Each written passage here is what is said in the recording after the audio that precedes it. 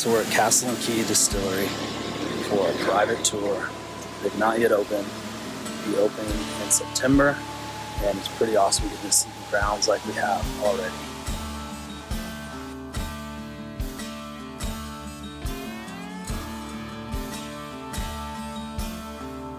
When you start the tour, you go by the creek. They start to talk about limestone and the way that Old Taylor used to use and utilize limestone and the way that the bourbon was made, and that's what makes bourbon in Kentucky so special, is the limestone that's in the water.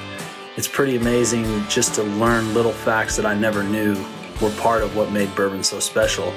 But getting to see all the different spots, the different places that Old Taylor had his bourbon, and when you go through this property, you start to see all the old buildings, all the cool architecture that you just never knew was part of what makes bourbon so special, and how they just store it in buildings that you're just like, wow, that's 200 yards long, that's 2 football fields, like, no way. And for them to put that amount of bourbon into one spot, to age it, it just kind of blows your mind. And especially to think of how they used to do it back in the old days, I mean, I can't imagine. It just makes, you know, building and production so much more special, and just makes you kind of think more about it. It was a good day at Castle & Key.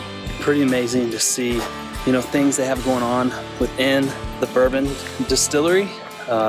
Pretty amazing to think that you can run different kinds of alcohol through there, like gin and vodka. They're doing gins and vodka for Castle & Key, having their bourbons, you know, being for the first time, putting them into the barrels and everything in 2016, and getting to see all the different barrels in the building that was 200 yards long. Like, that blows my mind. 200 yards of all bourbon, 4 floors.